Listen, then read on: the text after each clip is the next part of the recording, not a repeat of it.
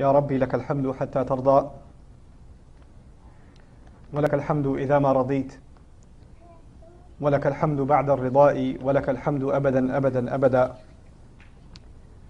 والحمد لله الذي أنزل على عبده الكتاب ولم يجعل له عوجا والحمد لله الذي لم يتخذ ولدا ولم يكن له شريك في الملك ولم يكن له ولي من الذل وكبره تكبيرا والحمد لله الذي نحمده ونستعينه ونستغفره ونؤمن به ونتوكل عليه ونعوذ بالله من شرور أنفسنا ومن سيئات أعمالنا من يهده الله فلا مضل له ومن يضلله فلا هادي له ونشهد أن لا إله إلا الله وحده لا شريك له ونشهد أن محمدا عبد الله ورسوله أرسله الله تعالى بالهدى ودين الحق ليظهره على الدين كله وكفى بالله شهيدا فصلى الله عليه وسلم تسليما كثيرا كثيرا ثم أما بعد فإن أصدق الحديث كتاب الله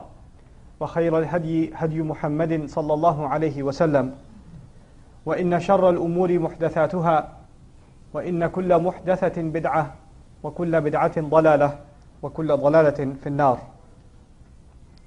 يقول سبحانه وتعالى في كتابه الكريم بعد أن أقول أعوذ بالله من الشيطان الرجيم يا أيها الذين آمنوا من يرتد منكم عن دينه فسوف يأتي الله بقوم يحبهم ويحبونه أذلة على المؤمنين أعزة على الكافرين يجاهدون في سبيل الله ولا يخافون لومة لائم ذلك فضل الله يؤتيه من يشاء والله واسع عليم. اللهم اجعلنا من الذين آمنوا. رب اشرح لي صدري ويسر لي أمري واحلل عقدة من لساني يفقه قولي. واللهم ثبتنا عند الموت بلا إله إلا الله. واللهم اجعلنا من الذين آمنوا وعملوا الصالحات وتواصوا بالحق وتواصوا بالصبر. آمين يا رب العالمين.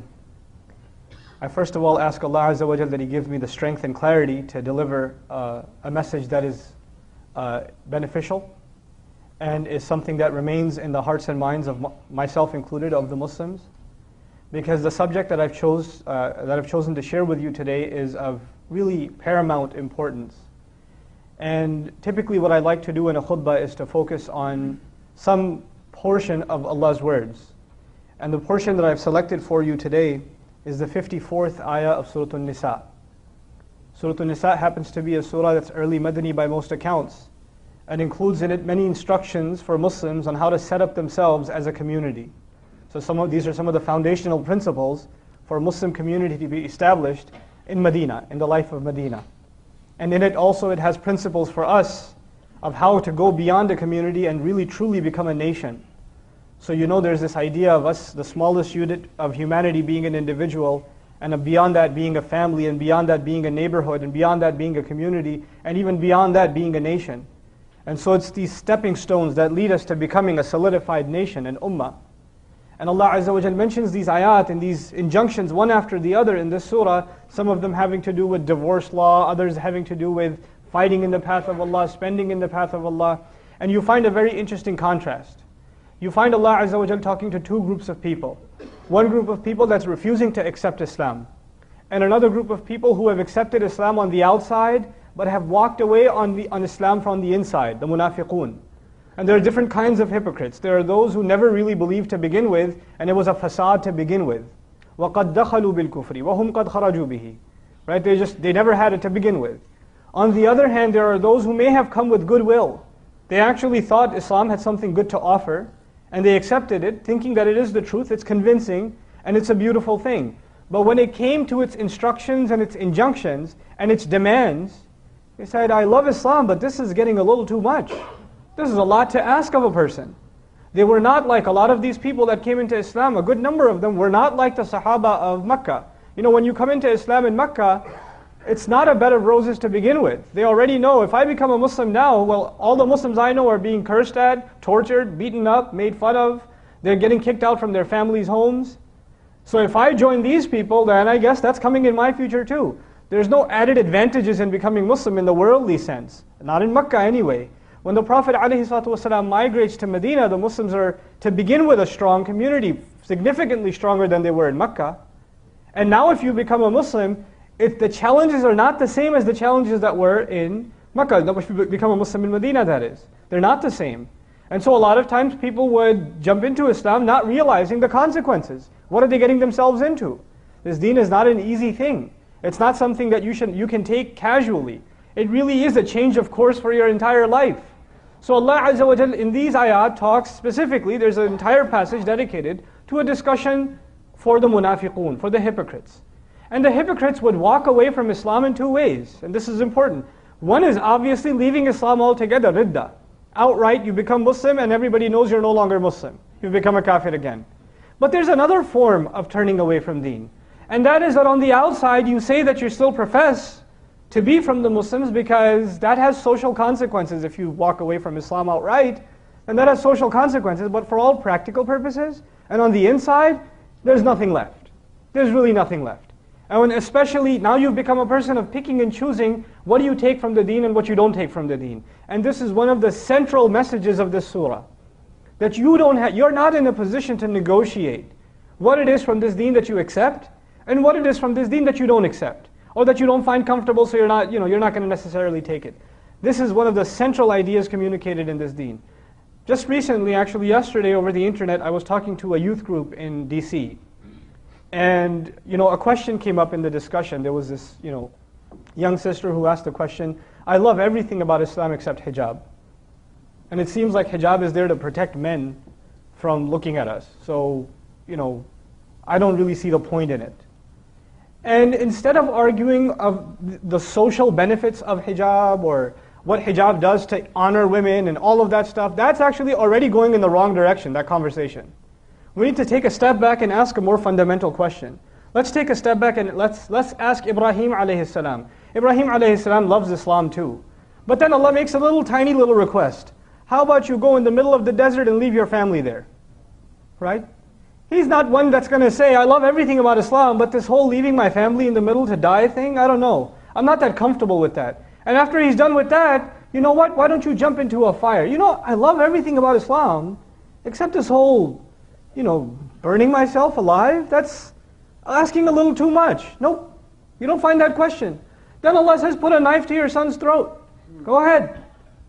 He says, I love Islam, but I also love my son. I don't know, can you give me a logical explanation for why I should do this? Can you tell me the social benefits or some of the other reasons, other benefits that why I should be obeying you? إِذْ قَالَ لَهُ رَبُّهُ أَسْلِمْ قَالَ أَسْلَمْتُ لِرَبِّ الْعَالَمِينَ. There's a reason Allah taught us that lesson in Surah Al-Baqarah. Whenever Allah said to him, give yourself up, submit, surrender, he said, I surrender, I give myself up. I submit myself entirely before the Master of all peoples, بِرَبِّ الْعَالَمِينَ. So before we talk about any aspect of deen and try to figure out the logic of it, understand the larger purpose. Allah has made this deen one of submitting to Him. If you're having a hard time submitting to Him, you're having a hard time with Islam itself, the very central idea of deen itself. It's not to say you shouldn't understand the ahkam of Allah, but you and I have to be ones that once we understand them, we have to, whether we get it or not, whether we see the logic of it or not, we have to give it up. We have to just give it up, Allah Azza wa Jalla even acknowledged in Surah Al-Baqarah when it came to riba. He said, ذَلِكَ بِأَنَّهُمْ قَالُوا إِنَّمَا الْبَيْعُ مِثْلُ الرِّبَى. It's a very interesting discussion. Allah Azza wa Jalla says there are people who consume riba and they say that, that's because they say that business is just like riba. I mean, if you look at liquid transactions as solid transactions and money and cash and what it's backed by, and it's a complicated discussion. It could go either way. You can't even tell the difference. 1920, potato, 1-2 lines in a contract. I mean, what's the big deal? It is the same. And if you sit and have a 4-hour argument with a finance major about whether riba is halal or not, or what's the difference between riba and business, you might say, yeah, it's the same, yeah. I don't see the practical difference. But Allah then made only one line. Instead of explaining to you the fine line differences between them, He said there's only one more thing you need to know. Now that you understand to you in your head they're very similar, there's only one more thing. وَأَحَلَّ اللَّهُ الْبَيْعَ وَحَرَّمَ الرِّبَى. End of story. Allah made business halal and He made riba haram. That is it. That's the conclusion. Now with that background in mind, I want you to, inshallah ta'ala, reflect upon the words of this profound ayah. Ya ayyuha alladhina amanu. Of course the ayah is addressing us. Man yartadda minkum an dinihi. The one who turns away among you, minkum, an dinihi, from his deen. The one who turns back from among you from his deen. Allah didn't say all of us are turning back from our deen, a group from among us. And man is an interesting word in Arabic. It could refer to something plural, and it can also refer to something singular. So from a point of view of taqleel, it could be even if a single person is walking away from deen. They're walking away from the religion. And I've already mentioned to you this can happen in two ways. One, practically they denounce Islam altogether. And two, for all practical purposes, internally, in their heart of hearts, in their thoughts, they really don't submit to Allah. They don't really see the point of living by Allah's teachings. They don't see the point in that anymore. So for those practical purposes, they walked away from deen also, even if nobody else, human beings don't see it. We see a Muslim on the outside, we're supposed to say, Assalamu alaikum wa rahmatullah. We're not supposed to judge what's in their heart, but Allah can. Allah sees what's inside. So whoever of you has walked away, or does so, then what does Allah say? فَسَوْفَ, then soon. And sawfa is the Arabic word that implies very soon. It won't take very long for Allah to take immediate steps. And what are those steps? يَأْتِ اللَّهُ بِقَوْمٍ. Allah will bring about a nation. Allah will bring forward a nation. It's very interesting. The first part was, even if one of you walks away, and then Allah says, Allah will bring a whole nation around. In other words, you start thinking you're special? You think Allah needs you? You think you're a contributor to Islam that nobody else can be? That you are irreplaceable? Allah Azza wa Jalla essentially says, what to speak of you, I'll bring a nation instead of you. You're not an asset. Don't think of yourself as that high. Already we're being put in our place. And one of the central embedded teachings of this ayah is humility. That we understand our place. That in this deen, when we get the honor of saying La ilaha illallah, when we have the honor of saying Muhammadur Rasulullah sallallahu alayhi wasallam, then this is an honor and a gift given by Allah. And if you don't appreciate this gift, then who needs you? There's plenty of others that can appreciate it more than you and I. There's plenty of others. Similarly, we have to stop thinking even those among us who are involved in religious activity. They're involved in positions of leadership, of volunteering, of helping out Islamic causes, whatever they're doing, in whatever capacity. Sometimes you start thinking, man, if I don't do it, it won't get done. If I'm not the one giving the khutbah, if I'm not the one helping out volunteering at the masjid, if I'm not on the board, if I'm not the MSA president, if I'm not running the da'wah organization, man, this work cannot happen. I can't even believe, how I'm surprised it was even happening before I got here, because I'm God's gift to Islamic work, right? So without me, how would it even move forward? And Allah Azza wa Jalla is letting us know, all of us know, that His deen is beyond you and I. And it's not like other people will come forward, and so we give other people credit. Allah says, يَأْتِ اللَّهُ بِقَوْمٍ. Not يَأْتِ قَوْمٌ. يَأْتِ قَوْمٌ would be a nation will come. يَأْتِ اللَّهُ بِقَوْمٍ. Allah will bring a nation. It's not even that new nation gets credit. Allah gets credit from bringing them out. Allah gets credit for the replacements. We are replaceable. And we are in a position of privilege and honor. And we have to accept that and admit that. And that's a humbling thing. At the same time, it's an honor. At the same time, you and I should be humbled that Allah has chosen us and given us this responsibility. We should take it very, very seriously. And in no aspect of our deen, and in no ounce of our attitude, should we be people that turn back from our deen. In any capacity. Altogether or partly. We shouldn't be of those people. We should be of the people who move forward. There are interesting expressions in the Quran for Muslims moving forward. And essentially, if you're not moving forward, it's not that you're in your place, you're actually headed backwards. يَا أَيُّهَا الَّذِينَ آمَنُوا مَا لَكُمْ إِذَا قِيلَ لَكُمْ انْفِرُوا فِي سَبِيلِ اللَّهِ اثَّاقَلْتُمْ إِلَى الْأَرْضِ أَرَضِيتُمْ بِالْحَيَاةِ الدُّنْيَا مِنَ الْآخِرَةِ. Surah At-Tawbah has very harsh language. What's wrong with you, those of you who claim to have Iman? When you're told, march forward in Allah's path, your feet get planted into the earth. What is it? You prefer dunya over akhirah? Is that what's happened to you? It's understandable that a disbeliever who has no concept of paradise, who has no concept of hellfire, who has no concept of judgment day, if he prefers this world, it's logical, I understand. You're Muslims. You've been given far more better information. You know a lot more about what's ahead. And if you still prefer this world, there's some serious problem. مَا لَكُمْ is rightfully said. What would be wrong with you? What is wrong with you that you don't march forward in Allah's path? Anyhow, سَوْفَ يَأْتِ اللَّهُ بِقَوْمٍ. Then Allah gives us qualities of this nation. And it's important to understand the comprehensive message of this ayah. In that Allah says there are people who may walk away from this deen, and now Allah is describing people who don't walk away from His deen. People who live up to the teachings of His deen. People that He expects a nation to be like. So when He gives us qualities of these replacements, Really, we should have these qualities so we're not replaced. That's the point of giving us these qualities, is that we should aspire to carry these qualities in ourselves as an ummah, and may Allah make it easy for all of us to carry these qualities in ourselves. Allah says, يُحِبُّهُمْ وَيُحِبُّونَهُ. He loves them and they love Him back. He loves them and they love Him. Allah mentioned His love first. And one of the embedded teachings in that is He already loves us.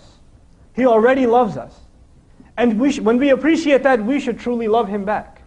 He has given us an honor. You know, a lot of times young people especially, as they're raised sometimes, unfortunately, in this country, you know, by Muslim families, our families, we fail to teach our children what an amazing thing it is to be a Muslim.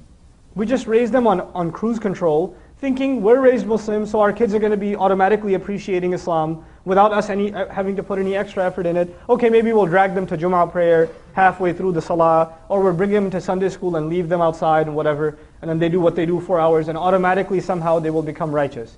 And reality hits you when they become teenagers. And then you come running to the Imam and say, can you talk to my boy or my girl? Because they seem a little different now. Ever since they got a license, I don't know what's happened to them, you know? Or ever since they got their cell phone, or I'm worried about who their friends are because they don't talk to me anymore. That stuff starts happening.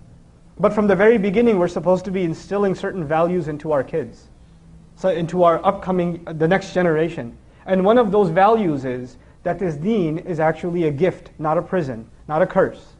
A lot of times our young people, when you ask them, what do you think of Islam? What do you know about deen? They'll make a whole list of things that are haram. This is haram, that's haram, smiling's haram, happiness, joy, you know, taking a breath, relaxation, you know, having good friends, company. Here's a whole list of things that I shouldn't be doing. That's what it seems like Islam is. You ask him, what do you know about Allah? Well, Allah will take revenge and destroy the kuffar, and He has destroyed nations before, and He's created hellfire on Judgment Day. He's going to humiliate people, and etc. They don't know. The first thing that comes to their mouth is not mercy. It's not mercy. It's not guidance. It's not help. First thing that comes to their mind is judgment, punishment.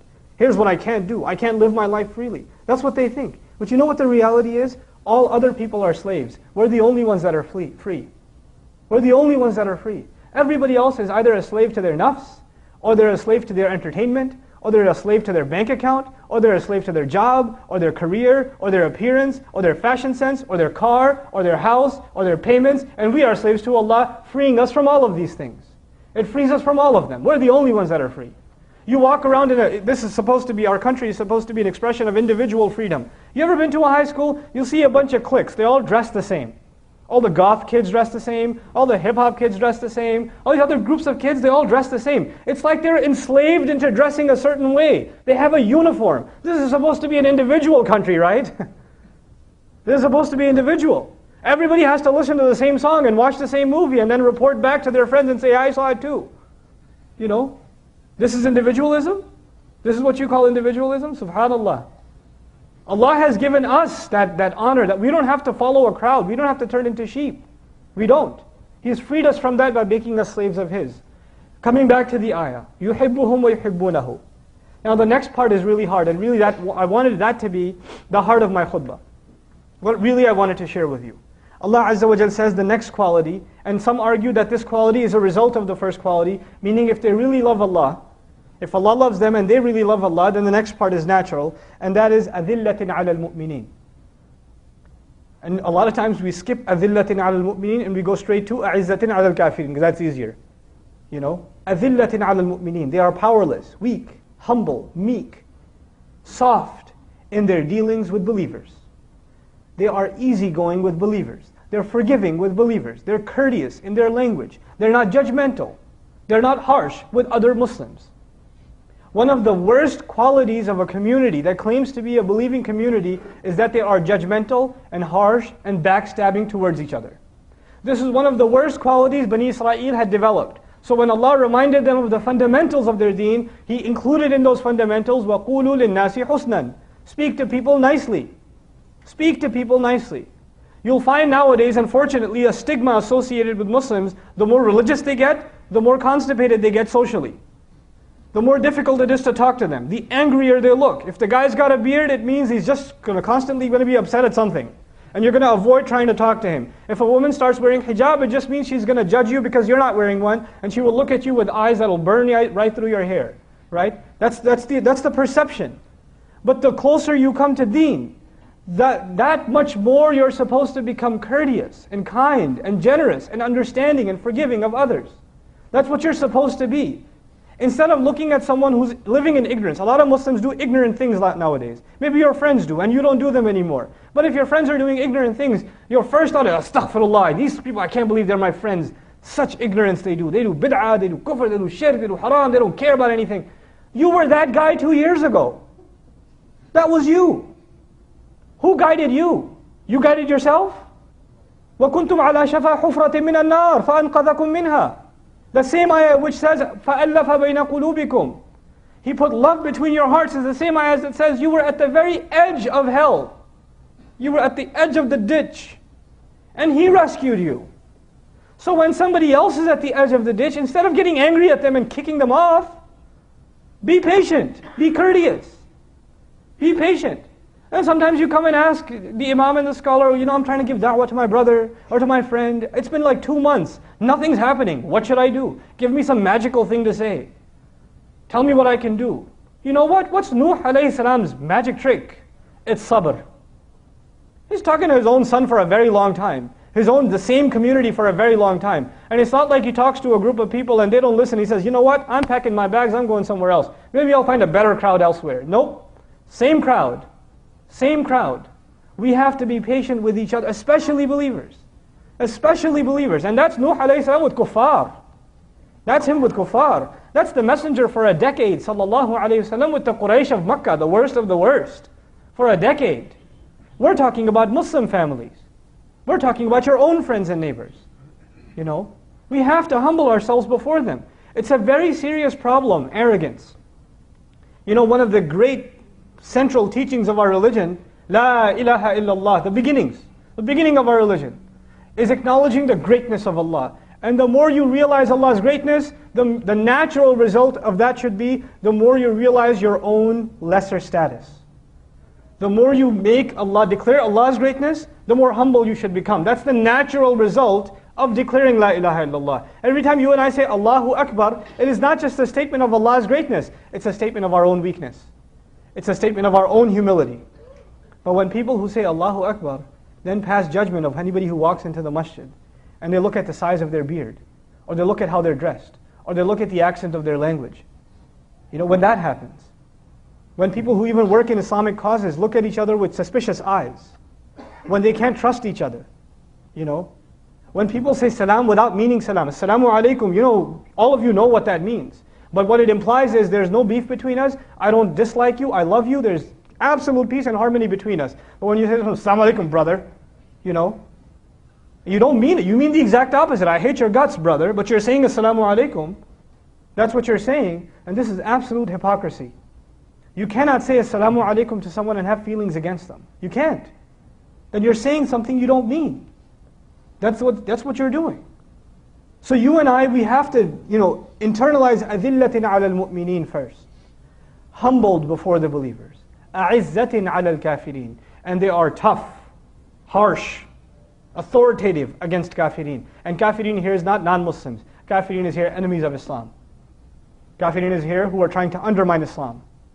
The Muslims were not harsh with all non-Muslims in Medina. Who were they harsh with? The enemies of Islam. Those who were trying to undermine Islam, attack Islam, insult the religion, say things against the Prophet, say things against the Quran. Those who were trying to attack Medina from Mecca. Those people, they have to be harsh towards them. They're not going to back off. They're not going to take it sitting. They stand up for themselves. So what we're learning here is a fine line between, we're not arrogant because we're humble. At the same time, it's not like you can walk all over us either. We stand up for ourselves. We don't take it sitting down.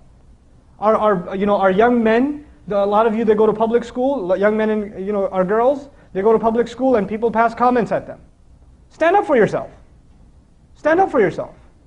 Don't take it just, I have to be patient and I have to be humble and you're walking like, you've got a back surgery or something, your back is lowered and you think this is like Islamic, that you have to, look like you're weak or you're sick or something. No. We have to lower our gaze, that's fine, but that doesn't mean we have to lower our heads. It doesn't mean that. We have to be confident people. We have to instill confidence in our deen so much, that when we see kufr, we look at its inferiority. We see how inferior and pathetic it is. And we see the pride and the greatness that Allah has given us in Islam. We're not arrogant, but we certainly are confident. That's what we have to be. أَعِزَّةٍ عَلَى الْكَافِرِينَ. And then Allah goes further to say, لَا يَخَافُونَ لَوْمَةَ لَائِمٍ. They're not afraid of the blame of any blamer. In other words, people will say things to us. People will accuse us of things. People will accuse, literally lawm, accuse. People will accuse us of things. The Peter Kings of the world will accuse us of things before Congress. They will do so. But we won't be afraid of it. We're not going to go, do you know what he said about Muslims? Oh my God, what's going to happen now? No. We knew what was going to happen. We knew what was going to come. And we're not afraid of it. We don't have to explain ourselves to you. You don't have to tell us, you guys are crazy, this, that, or the other, and we have to exhaust our breath telling you, no, we're not crazy, we're normal, we're okay. No, that's what they want. They want to keep us busy, constantly telling them that we're not crazy. That we're not, Muslims are not violent, Muslims are not extremists, Muslims are not this, Muslims are not that. They want us to make a whole list of things that Muslims are not. So we never get to tell them what Muslims are. Right, that's the point. You're constantly busy explaining yourself. لَا يَخَافُونَ فِي اللَّهِ لَوْمَةَ لَائِمٍ. لَا يَخَافُونَ فِي اللَّهِ لَوْمَةَ لَائِمٍ. And then finally Allah says, وَيُجَاهِدُونَ فِي سَبِيلِ اللَّهِ. Allah Azza wa Jal argues, يُجَاهِدُونَ فِي سَبِيلِ اللَّهِ. They struggle as hard as they can in Allah's path. In other words, this ummah has come together because this ummah is on a journey. It's on a journey. It has a goal. And it's got to get to that goal. And they have to take care of the business inside the house before they can reach that, they can deal with the higher goal. You have to have your house in order to do bigger and better things. Allah has made us an ummah for a very high cause. It's called al-jihad fi sabilillah. We're not afraid of that term. It's a noble term in the Quran. And it has nothing to do with the craziness associated with it. We have to confidently study this term and understand what it refers to. It refers to the mission of all messengers. All messengers were doing jihad fi sabilillah. Isa alayhi salam did jihad fi sabilillah. Musa alayhi salam did jihad fi sabilillah. Muhammadur Rasulullah sallallahu alayhi wasallam did jihad fi sabilillah. They struggled in Allah's path. Allah gave them a mission and they struggled in it. This ummah has a mission. It has a goal to accomplish. It has to clarify the teachings of this deen to the rest of the world. It has to show the world the beauty of Islam. That's a big goal. It's not a small goal. With all the billions of dollars being pushed into demonizing Muslims, this ummah has a goal to overcome all of that because they may have finances on their side, but Allah Azza wa Jal is on our side. Allah is on our side. So we have a goal, we have a mission, but we cannot accomplish this mission if we're bickering among each other and arguing among ourselves, and we're too busy dealing with these pathetic things that are holding us back from what really Allah created us for. يُجَاهِدُونَ فِي سَبِيلِ اللَّهِ. And then Allah Azza wa Jal ends, ذَلِكَ فَضْلُ اللَّهِ. That is the favor of Allah. That is the favor of Allah. If you and I become an ummah that truly struggles for the sake of Allah, that show humility to each other, that become tough against the enemy, we become stern and we don't take it lying down, we become these people, then Allah is saying that is Allah's favor. Now these people are standing up for themselves. Now they're doing what I commanded them to do. Now they're moving forward. We're constantly thinking in our communities, we're never going to be, alhamdulillah, we've accomplished everything we need to as a community. We're always thinking what more we need to do. What's the next step? It's a sabil. It's a path. What's the next step in this path? What's the next milestone? What more do we need to get done? We're constantly thinking ahead. What more do we need to do? And what we need to instill into our kids. We only got this far, you guys got to go further. This is just the beginning. These are the people Allah Azza wa Jalla says, this is the favor of Allah. This is the blessing of Allah. يُؤْتِيهِ مَنْ يَشَاءُ. He gives it to whoever He wants. And He's given it right now to us. He's given it to us. And it's not, Allah didn't say that He's given it to us and we can hold on to it. If we walk away from these responsibilities, we are replaceable. Subhanallah. يُؤْتِيهِ مَنْ يَشَاءُ وَاللَّهُ ذُو الْفَضْلِ الْعَظِيمِ. And Allah is, وَاللَّهُ وَاسِعٌ عَلِيمٌ asif.